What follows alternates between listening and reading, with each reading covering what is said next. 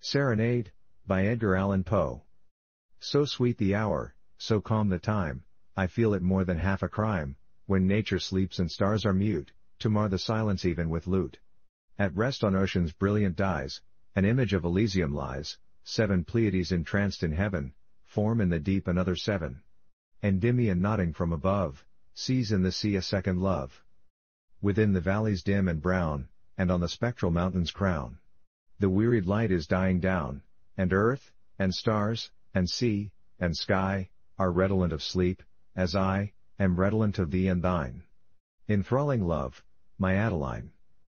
But list, O list, so soft and low, thy lover's voice tonight shall flow, that, scarce awake, thy soul shall deem my words the music of a dream.